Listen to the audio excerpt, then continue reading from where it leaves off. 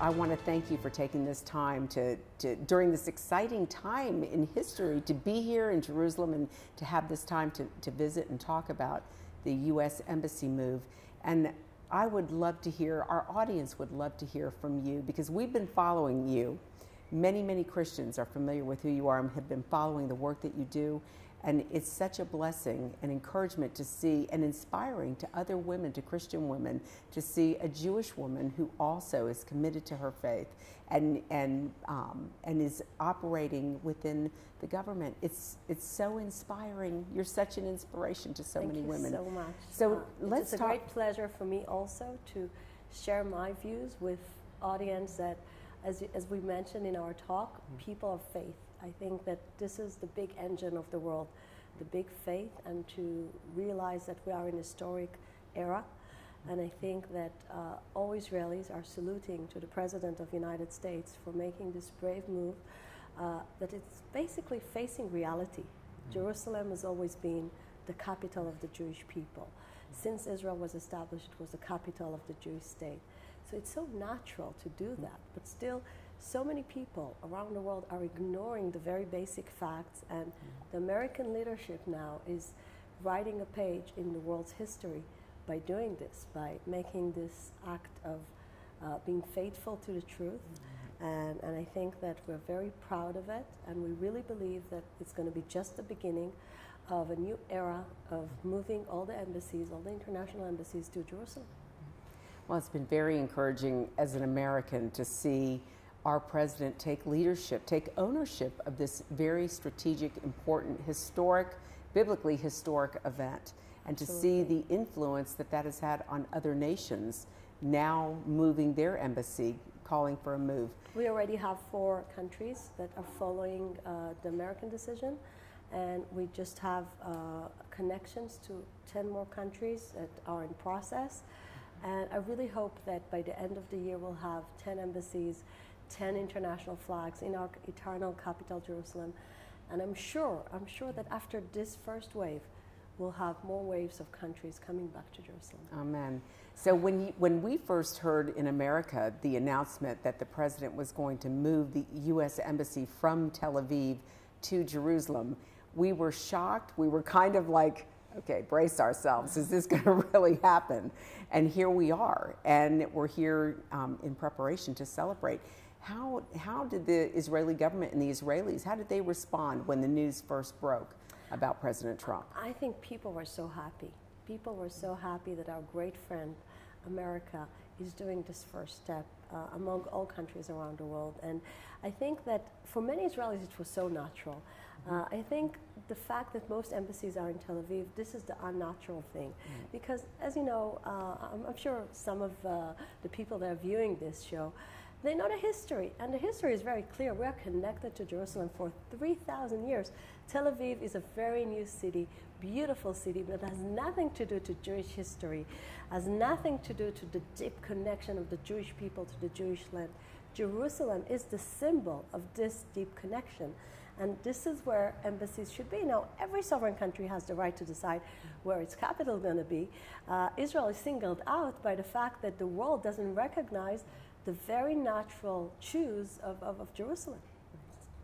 So how are the Israeli people responding to this move? You know, you hear some news accounts that... Well, it's a matter of consensus, first of all. Most Israelis are really happy about it. For Israelis, Jerusalem is not just a city. It's prayers of 2,000 years.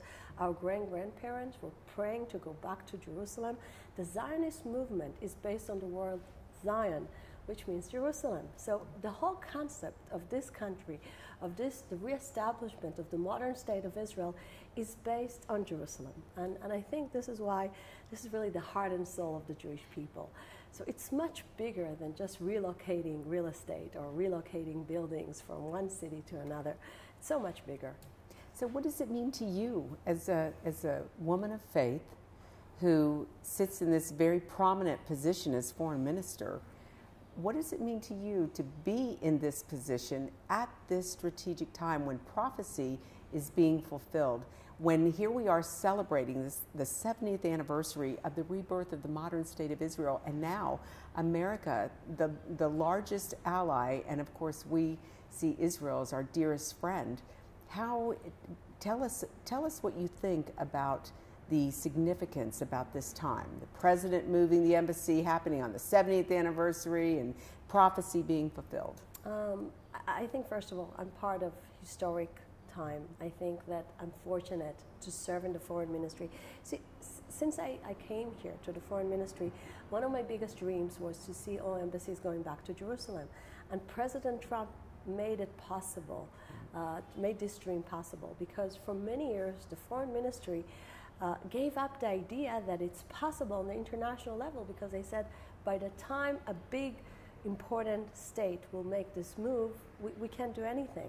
And I couldn't believe that we can give up on Jerusalem that easy on the international level. And I think that this time is really making historic justice, because it was unjust to ignore the reality, to ignore history.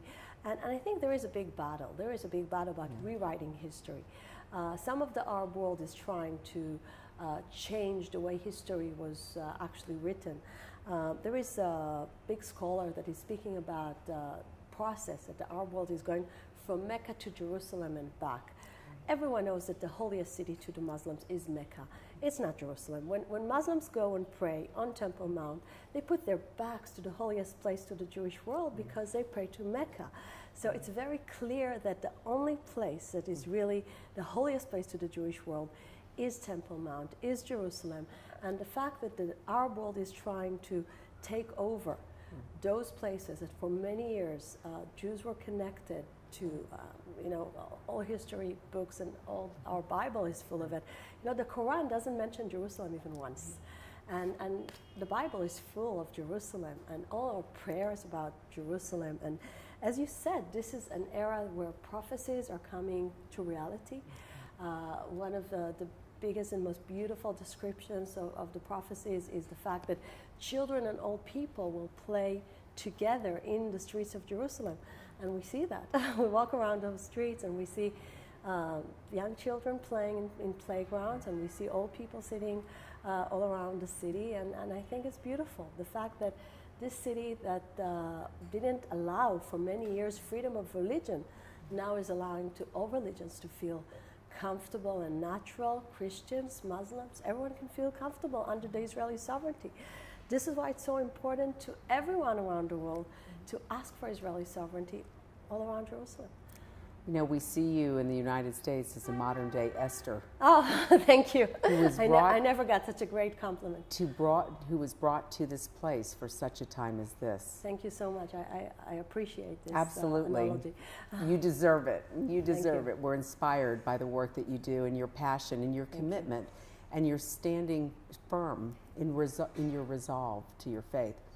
Thank you. Do you think, or what do you think the impact, do you think President Trump's decision to acknowledge that Jerusalem is the capital of the state of Israel, did that inspire and encourage the Israeli government to move forward? Did you feel that this was going to be a significant thing and it was going to change the direction of your government? Because sitting back and watching in the United States, it's like, all right, Israel's finally got a friend in the White House.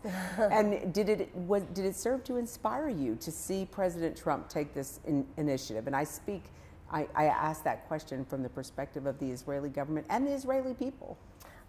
First of all, I must say that USA is our ally, no matter who is the president. We feel that the American people and the Israeli people are connected. It's much bigger than political decisions. I think it's based on values, and this is why it's so important for us to say that this historic decision of President Trump is definitely something that we're very proud of, but we're very proud of this very deep and long-going relationship between us and the United States, between us and the American people. I think that for Israelis, Jerusalem is such a natural, as I said, and such a deep thing that it's really not dependent on the international community's approach.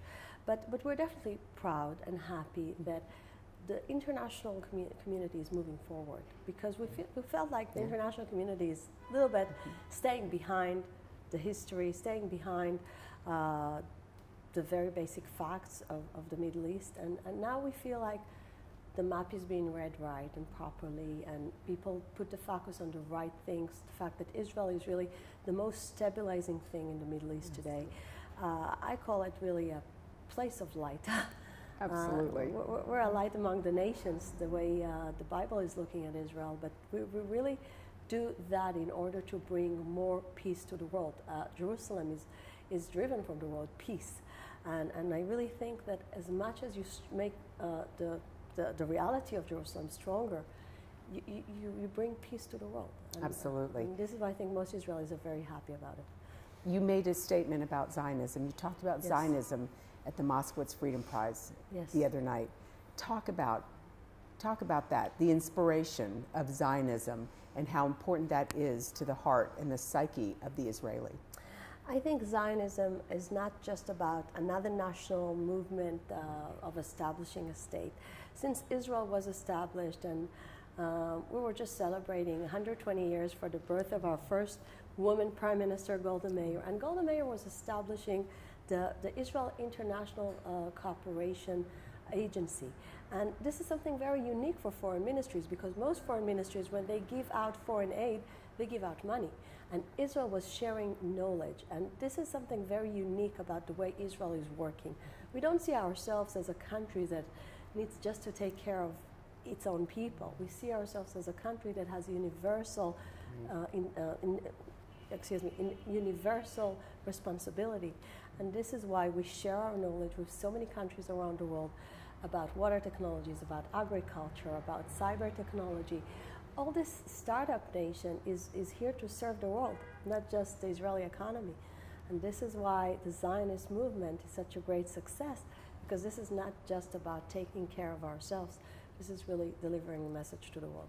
Very good. Is there a Prime Minister opportunity in your future? Oh, thank you for this compliment. At the moment, I'm very happy for my position in the foreign ministry, the fact that I speak out to the world. I also would like to deal with education. It's very important. I think that this is the top priority issue for every nation. And followed by this, I think that your question will be more relevant. Thank you. Thank you so much for your time. Thank God bless you in everything that you do. God bless you and all the people that are viewing this show. Thank you. Absolutely. Thank you. Thank you.